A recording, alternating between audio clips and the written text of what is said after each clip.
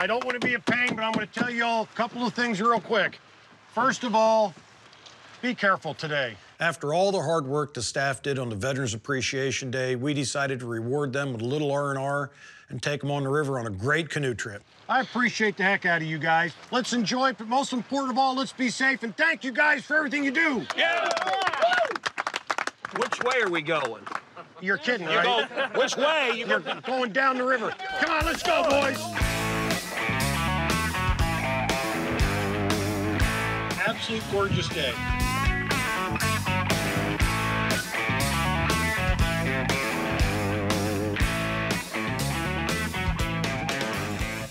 I'm gonna whip your ass, son. Hey! Don't get that. No.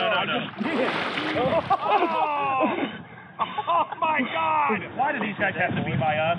I don't like cold water being slapped on me, so you can stop it. I don't like being mocked. Stop it.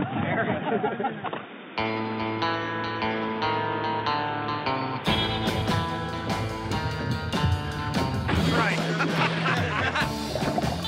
Cowboys down.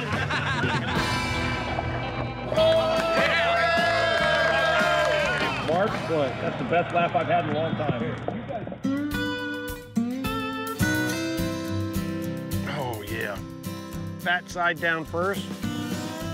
I think the canoe trip was a 10 plus. You guys done great. You flipping over made my trip. You know, for an old broken down cowboy, he was quick out of that water. When you go into panic mode, I can get somewhere. Remember that sound you made when you got in the water? What was that again? That was unbelievable. That was. I never heard that before. Hell, that someone had your nuts in a vice, you wouldn't have screamed that loud like a little girl. It was cold. That one's ready, man. You have all your people here. I really appreciate you doing this. You know why we do this? Why? Why do you do this? Because we got to give back. Yeah.